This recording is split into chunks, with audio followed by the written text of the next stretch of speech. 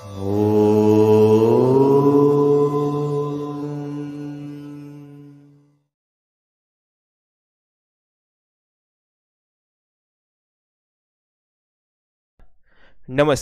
वमजा education में आप सौનું हार्दिक स्वागत है।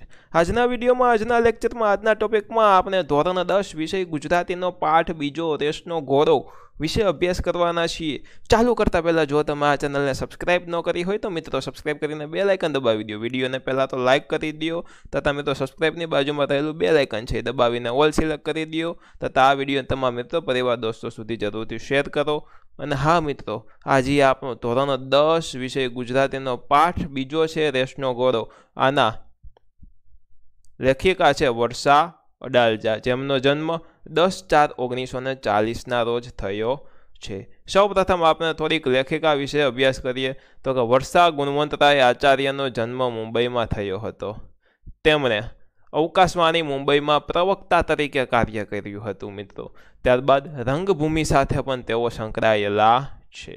હવે મિત્રો અમુક એમને જે રચેલા છે તે જોઈ તો કે ગાંઠ છૂટિયાની વેળા અનુસાર ખરી પડેલો ટહુકો, રેતપંખી, મારે પણ એક ઘર હોય, ક્રોસરોડ, આ તેમની નોંધપાત્ર મિત્રો નવલકથાઓ છે। જેમના નવલકથાઓ એટલી રચી છે। એમના પછી એ સાંજને ઉંબર, વર્ષા અડાલજાની આ શ્રેષ્ઠ વાર્તાઓ ઉપરાંત આ તેમના નોંધપાત્ર વાર્તા સંગ્રહો છે। હવે નાટક અને નિબંધમાં પણ મિત્રો તેમનું પ્રદાન રહ્યું છે। તેમને સાહિત્ય અકાદમી ગાંધીનગર અને દિલ્હીના એવોર્ડ પ્રાપ્ત કર્યા છે। સાહિત્ય અકાદમીના એવોર્ડ પ્રાપ્ત કર્યા ક્યાંના તો કે ગાંધીનગર અને દિલ્હીના। શિક્ષણનો પાયાનો સિદ્ધાંત આનંદ આપવાનો મિત્રો આપણો હોય છે। બાળકોને સારો માણસ બનાવવાનો શિક્ષણનો આધાર હોય છે। શિક્ષણ શું કામ આપવું જોઈએ તો કે બાળકોને સારો માણસ બનાવવું તથા બાળકોને કંઈક શીખવા મળે એમના માટે આ શિક્ષણ હોય છે। અમે તો જોઈ વાલીઓની અપેક્ષાઓને કારણે આજનું શિક્ષણ વધુ સ્પર્ધાત્મક બન્યું છે। પરિણામે નાનપણથી જ વધુ ગુણ પ્રાપ્ત કરવાના ભારને કારણે તેમનું મિત્રો બાળપણ છીનવાઈ રહ્યું છે। એ બાબતે લાલબત્તી ધરાવતી આ વાર્તા એવા ટાઈપની જ કંઈક છે। હમણાં જોવાના છીએ એ બાળકોને પોતાની રીતે વિકસવા દેવાની શીખ આ કૃતિમાંથી મળે છે। ઘડપણમાં માતા પિતાને પૈસા કરતાં પોતાના સંતાનોના સહારાની વધુ અપેક્ષા હોય છે। ડૉક્ટર બનીને પરદેશ જનાર છોકરા કરતાં દેશમાં રહીને પરિવાર સાથે આનંદથી રહેતા દીકરો કુટુંબ, સમાજ અને દેશ માટે વધુ આવકાર્ય છે। એવા ઘણા મુદ્દાઓ પર પ્રકાશ પાડતી મિત્રો આ વાર્તા છે। ચાલુ કરીએ આપણે આજની વાર્તા। જોઈ લઈ સૌપ્રથમ વિનુ કાકા વાત વાતમાં હંમેશા કહેતા। વિનુ કાકા એક નામનું એક આમાં પાત્ર છે। વાત વાતમાં મિત્રો હંમેશા કહેતા કે નિશાન ઊંચું રાખવું જોઈએ। અને અંકિત છે એ પ્લાસ્ટિકની લાંબી ગન ઉપર ઝુમર તરફ તાકીને પૂછતો કે અંકલ આટલું ઊંચું રાખવાનું? અંકિત નામનો ભાઈ છે એ પ્લાસ્ટિકની ગન હોય અને ઊંચી રાખીને પૂછે કે અંકલ આટલું રાખવાનું છે? તો વિનુ કાકા કે ચાલ બદમાશ ક્યાંનો। વિનુ કાકા ગન લઈ લેતા, પછી નાનકડા અંકિતને બાજુમાં બેસાડી અને સમજાવતા। વિનુ કાકા પહેલા તો ગન લઈ લેતા પછી નાનકડા અંકિતને બાજુમાં બેસી સમજાવતા કે બેટા, સામાન્ય તો બધા ભણે જીવે, પણ લાંબી ડિગ્રી મેળવે, હરીફાઈમાં ચંદ્રક લાવે, ટીવી અખબારમાં ઇન્ટરવ્યૂ અને ફોટા આવે, બસ તબ ક્યા બાત હૈ। સામાન્ય તો બધાય ભણતા જ હોય મિત્રો, પરંતુ લાંબી ડિગ્રી મેળવવી પડે, હરીફાઈમાં ચંદ્રક એટલે કે જીતે અને ગોલ્ડ મેડલ લાવે, ટીવી અખબારમાં તેમનું ઇન્ટરવ્યૂ આવે, ફોટા આવે, બસ તબ ક્યા બાત એટલે કે ત્યારે શું વાત છે। અંકિત થોડું સમજે ને ન સમજે, પણ મને અને સંજયને સંતોષ થતો। અંકિતને સલાહ શિખામણ આપવાની અમારે જરૂર ન રહે। ઘણીવાર બાળકોને મા બાપની વાતો કચકચ લાગતી હોય છે। જ્યારે વિનુ કાકા મિત્રોમાં નામ આવ્યું મને અને સંજયને। મને એટલે અંકિતના મમ્મી અને સંજય એટલે કે અંકિતના પપ્પા, યાદ રાખજો। જ્યારે વિનુ કાકા અંકિત અને એમના પુત્ર સૌરભ, અંકિત કોનો દીકરો તો કે સંજયભાઈનો, અને વિનુ કાકાના પુત્ર આવ્યું એમનું નામ છે સૌરભ, ને જુદી રમતો રમાડે, ચોકલેટ આપે અને પછી આવી બધી વાતો કરે। બંનેની ઉંમરમાં ઝાઝો ફરક ન હતો। સાંજે માથે બેસીને હોમવર્ક પણ કરાવે, પછી ટીવી પર નેશનલ જિયોગ્રાફી કે ડિસ્કવરી ચેનલ મૂકે। મંજુ કાકી ઘણીવાર કંટાળી જતા મિત્રો, મંજુ કાકી ઘણીવાર કંટાળી જતા। નવું વ્યક્તિત્વ આવ્યું મંજુ કાકી। તમે તો છોકરાને પણ જેલમાં પૂર્યા છે, રમવા દો ને, એની ઉંમરના છોકરા સાથે જરા ભરવા તો દો, એવું મંજુ કાકી કહે છે. સામાન્ય છોકરાઓ સાથે રમીને એની શી પ્રીતિ થાય છે? સામે જવાબ મળે છે નિર્ભેળ નિર્દોષ આનંદની. જો અત્યારે એના ચહેરા પર આનંદ જ છે ને, તો મંજુ કાકી કે કપાળ તમારું, એ આનંદ આઈસ્ક્રીમનો છે, તમે આઈસ્ક્રીમ ખવડાવ્યું હતું એનો છે. 24 કલાક ચોકી કરશો એટલે છોકરો ભણેશ્રી થઈ જવાનો છે. મંજુ, મૂર્તિને કંડારવી પડે છે. દુનિયા તેજ ગતિથી દોડી રહી છે, તીવ્ર હરીફાઈ છે બધા ક્ષેત્રમાં, એવી રીતના કહે છે મંજુને. તો મંજુ કહે અરે તો લક્ષ્યાંક પર પહોંચવું હોય તો ઘોડો દોડવો પડશે. મંજુ હારી ગયેલાનો કોઈ ભાવ પૂછતો નથી, એવું વિનુ કાકા એમને કહે છે. મંજુ કહે હે ભગવાન, તમારા ભેજામાં ક્યાંથી આ ભૂસું ભરાઈ ગયું છે?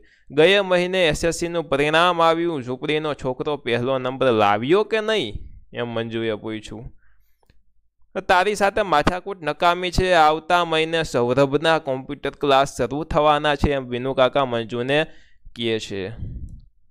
તો મંજુ કાકી વિફર્યા, એટલે કે એમનો તો પિત્તો વયો ગયો કે અત્યારથી 5મા ધોરણથી જ ક્લાસ, 5મા ધોરણથી જ કોમ્પ્યુટર ક્લાસ. સૌરભ ના પાડી દે બેટા, પપ્પાને જોઉં છું કેમ તને પરાને લઈ જાય છે, એમ મંજુ કાકી સૌરભને કહે છે.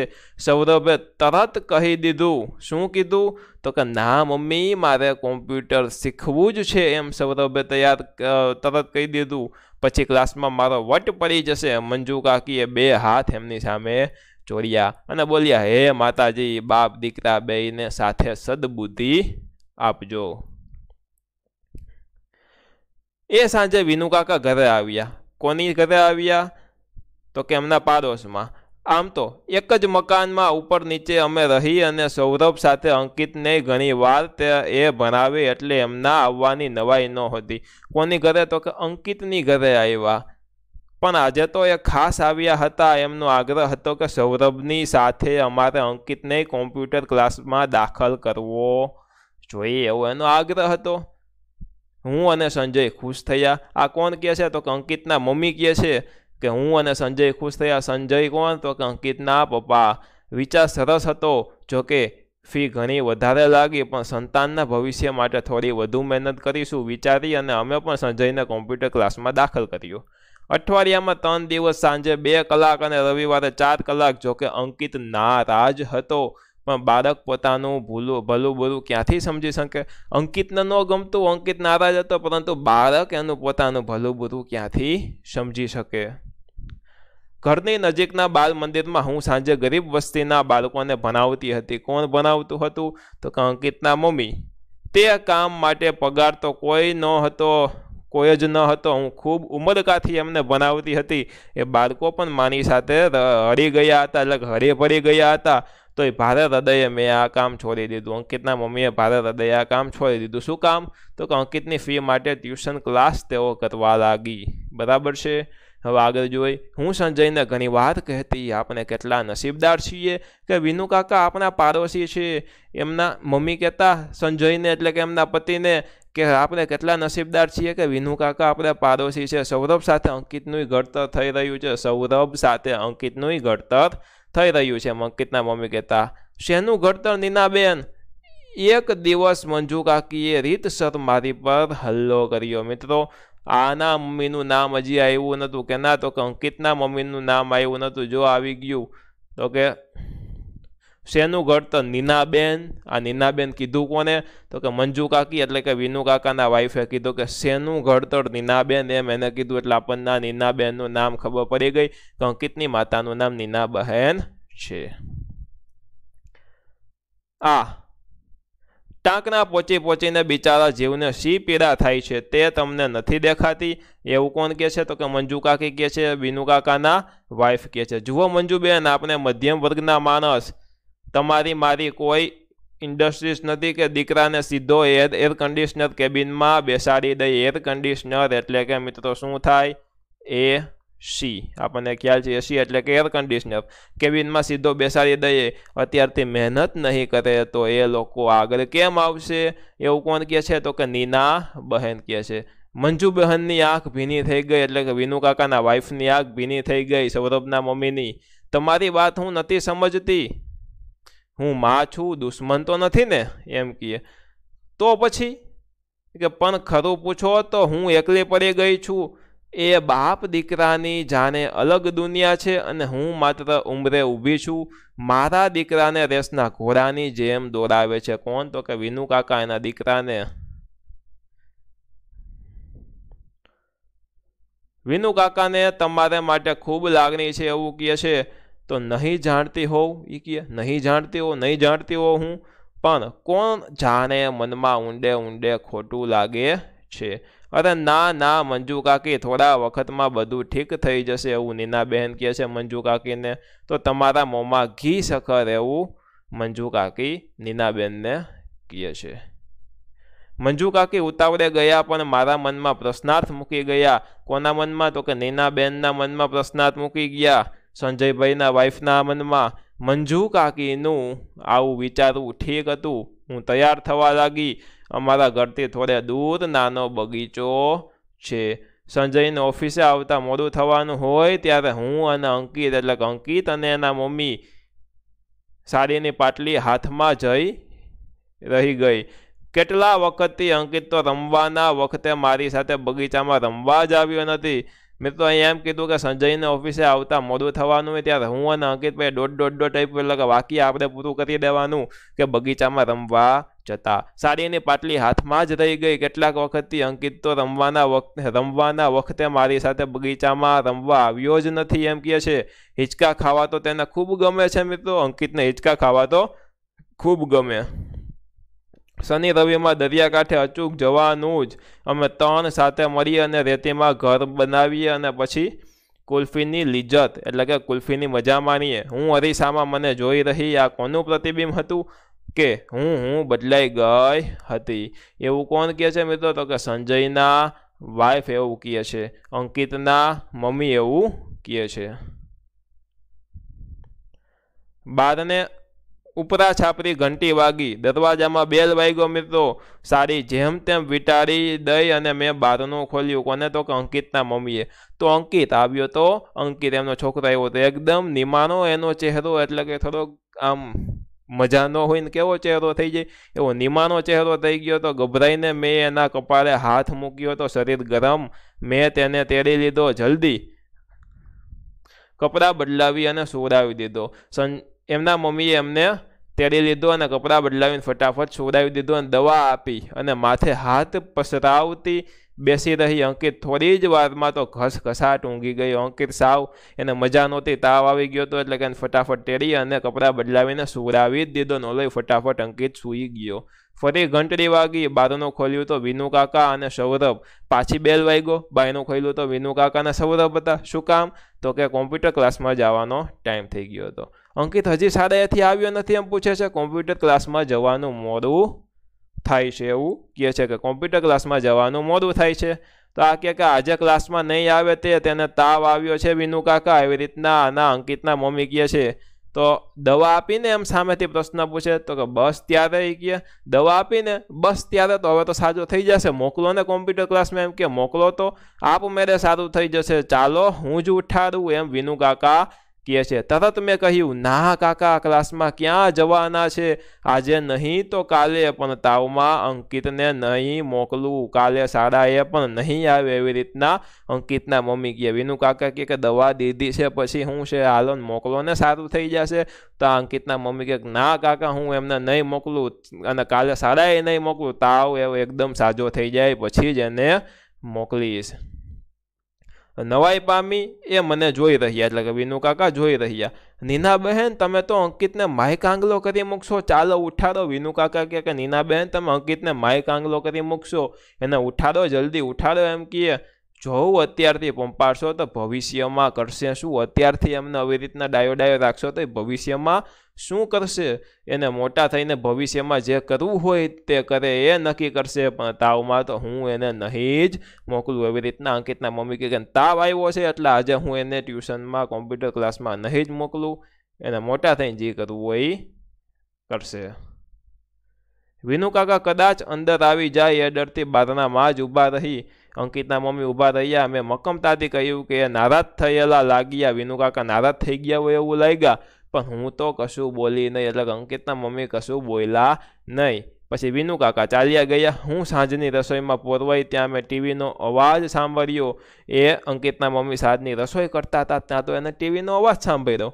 નવાઈ પામી હું બહાર આવીને જોયું તો અંકિત ટીવી પરના કોઈ ગીતને રસપૂર્વક જોઈ રહ્યો હતો. એ રસોઈ કરતાં કરતાં બહાર આવ્યા તો અંકિત ઉઠી ગયો હશે અને ટીવીના કોઈ ગીતને રસપૂર્વક એટલે કે ધ્યાનથી જોઈ રહ્યો હતો. તો અંકિતના મમ્મી કે કરે, અંકિત બેટા તારી તબિયત સારી નથી, તું આરામ કર. જોઉં એને હસીને કહ્યું કે હવે મને સારું છે મમ્મી. અંકિતે એના મમ્મીને કીધું કે હવે મને સારું થઈ ગયું છે. અંકિતના મમ્મીએ કપાળે હાથ મૂક્યો તો તાવ ગાયબ થઈ ગયો તો મિત્રો. એને મારો હાથ પકડ્યો, લાડથી કહ્યું ચાલ ને મમ્મી. એને એના મમ્મીને હાથ પકડ્યો અને કીધું ચાલ ને મમ્મી, ઘણા વખતથી આપણે બગીચામાં ગયા નથી. બગીચામાં આપણે કેટલા વખતથી ગયા નથી, પણ પછી તેને તાવ અને તારું હોમવર્ક એમ કે પછી તને તાવ આવ્યો છે એ અને તારું હોમવર્ક કોણ કરશે? એમ કે હવે તાવ ઉતરી ગયો છે.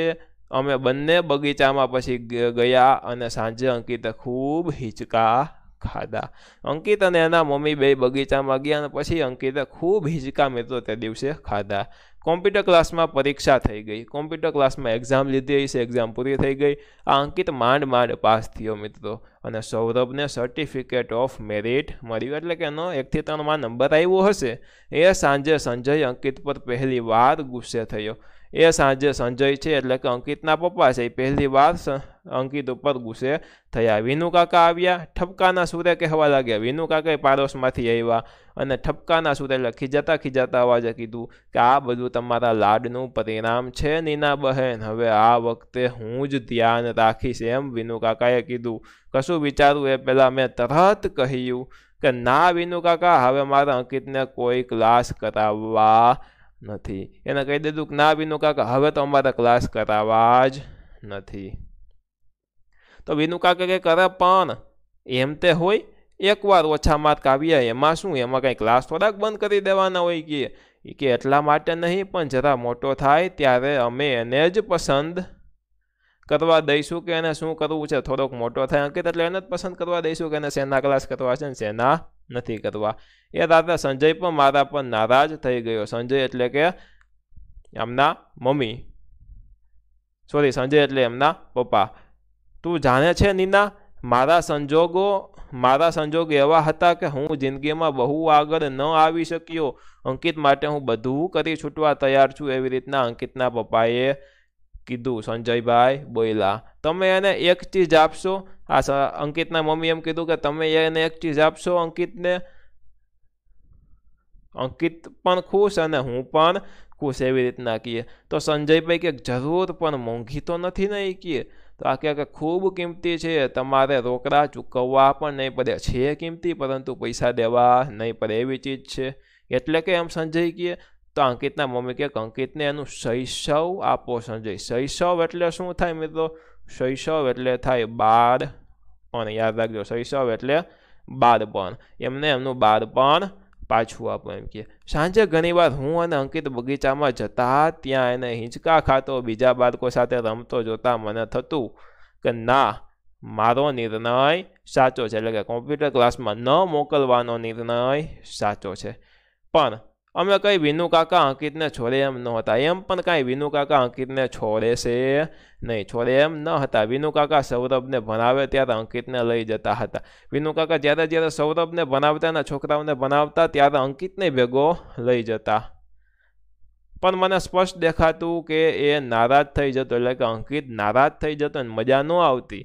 સંજયના ધ્યાનમાં પણ આ વાત આવી. એક રવિવારની સાંજે અમે દરિયા કિનારે અંકિત સાથે ખૂબ રમ્યા, પાણીમાં ભીંજાયા. પછી આઈસ્ક્રીમ ખાતા એને પૂછ્યું, એટલે કે અંકિતને પૂછ્યું કે બેટા અંકિત, તારે વિનુકાકા પાસે કેમ નથી ભણવું? એવું અંકિતને આઈસ્ક્રીમ ખાતા પૂછ્યું.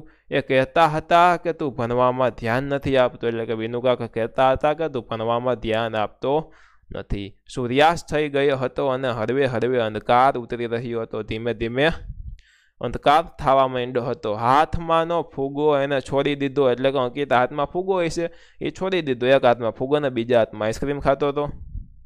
અને એને દૂર સુધી હવામાં ઉડતો જોઈ રહ્યો, એટલે ફુગ્ગો દૂર સુધી હવામાં ઉડતો તો જોઈ રહ્યો અને પછી અચાનક એ જોશથી બોલ્યો, રાયડું પાડીને બોલ્યો કે મને વિનુ કાકા જરાય ગમતા નથી, મને વિનુ કાકા જરાય નથી ગમતા. અમે બંને આઘાતથી તેને જોઈ રહ્યા, એટલે કે આમ નવાઈ પામી, આમ આશ્ચર્યથી અમને જોઈ રહ્યા કે આવો ધિકાર અંકિતમાં અમે કદી જોયો જ ન હતો. એટલે કે આવી રીતના અંકિત કોઈને ધિકારતો જ ન હતો. પછી ધીમે ધીમે મંજુ કાકી પાસેથી મને ખબર પડી, એટલે કે અંકિતના મમ્મીને મંજુ કાકી પાસે ખબર પડી. શું ખબર પડી તો કે જોજો કહે છે કે નીના બહેન મારું માનો તો અંકિતને તમારે ત્યાં ભણવા મોકલતા જ નહીં. વિનુ કાકાના વાઈફ જ અંકિતના મમ્મીને કહે છે કે મારું માનો નીના બહેન તો અંકિતને અમારે ત્યાં ભણવા મોકલતા નહીં. મારા વરને અકલ જ નથી, એટલે કે મારા પતિને અકલ જ નથી. વારે વારે અંકિતને ઉતારી પાડે છે, એટલે ખીજાય છે ને નીચો સાબિત કરે ઉતારી પાડે છે. બિચારો કુમરો જીવ. એમ તો મારા સૌરભને ન છોડે, એટલે કે મારા સૌરભને મૂકતા નથી અને અંકિતને મૂકતા નથી. પણ તમે માનશો અમે ત્રણેય જણાએ ભેગા બેસીને નિરાતે ખાધું નથી, એમ પછી કીધું. અને અમે અંકિતને વિનુ કાકાને ત્યાં ભણવાનું મોકલવાનું બંધ કરી દીધું. એને અંકિતને વિનુ કાકા પાસે ભણવા મોકલવાનું પછી બંધ કરી દીધું. વિનુ કાકા ધુઆ ફુઆ થયા, એટલે કે ખીજાઈ ગયા, લલચાયા, પણ અમે મક્કમ રહ્યા, એટલે કે અંકિતના મા બાપ મક્કમ રહ્યા કે હવે ભાઈ અંકિત તમારી પાસે ભણવા આવશે જ નહીં. અંકિત પહેલેથી જ નબળા બાંધાનો છે. આ 1 વર્ષ જવા દો, આવતા વર્ષથી વાત, હજી તો 5મું ધોરણ છે, એવી શી ચિંતા છે, એવી રીતના અંકિતના મમ્મી કહેતા.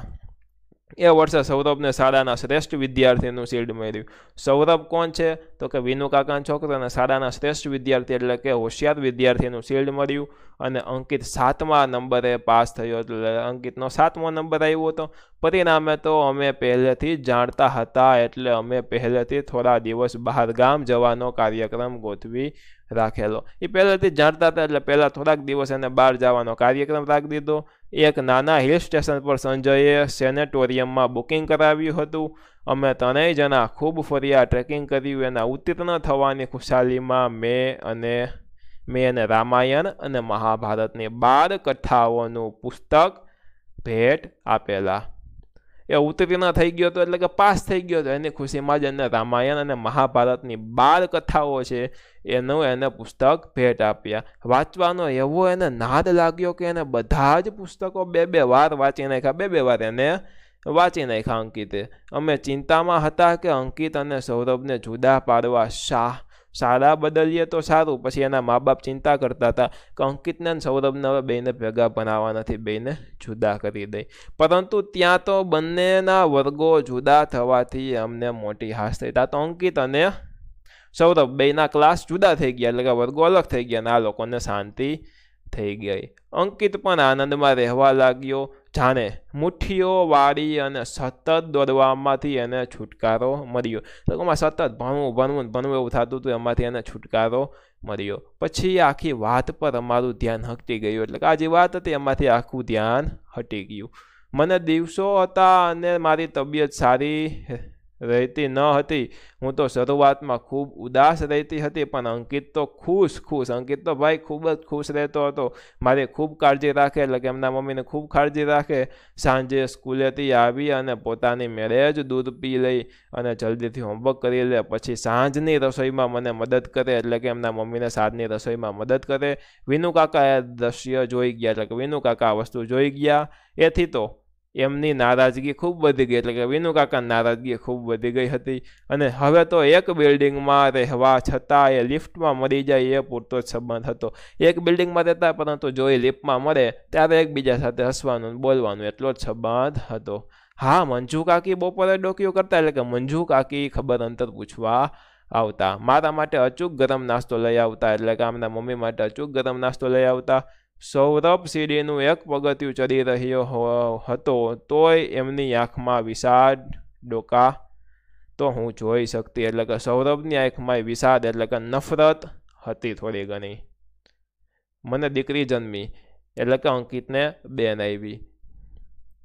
અંકિતને ગાંડો ગેલો થતો જોતા હું અને સંજય હસી પડતા અંકિતને એની પર ઓર ગોળ થતો જોઈ અને મનમાં કોઈ અજબ સુખ અનુભવાતું.